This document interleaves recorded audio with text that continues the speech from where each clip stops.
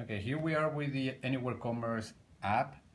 This is the same app that I presented a couple months ago, but now it's running on a Samsung tablet, and the tablet is mounted on the T25 POS system. I'm just going to present you a little bit the rotation of the system. It's 180 degrees.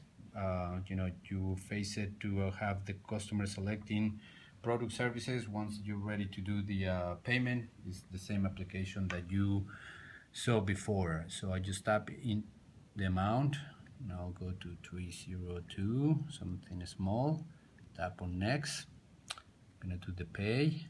Taxes and tips are predefined and not to be requested. Here I'm using Nomad, so as soon as I press payment, it's asking me to complete the transaction with Nomad. I insert the card. It's a cheap transaction. It is being recognized. Here is the amount. I'll accept that amount. Of course, this is the customer.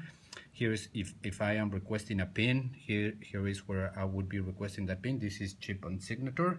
The transaction has gone through. Just gonna put here the date of today and confirm the payment. So I get to see over there that it's completed, and then I got the option to print the receipt. So once that I press print, I got the receipt. Transaction has been completed. That'll be the actual. I'm just gonna tear the receipt for the next one. We have it over there. Transaction completed. And I'll set the app for the next sale. That's the simple.